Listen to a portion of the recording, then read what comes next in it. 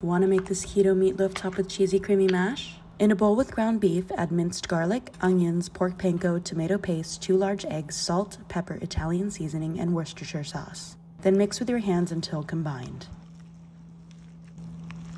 Next, place the beef mixture into a baking pan and bake. Now let's get started on that cheesy, creamy mash. Open package of mashed hearts of palm and add it to a bowl. Grate up some cheddar cheese and remember, the more the cheesier. First, melt the butter, then add it to the creamy mash.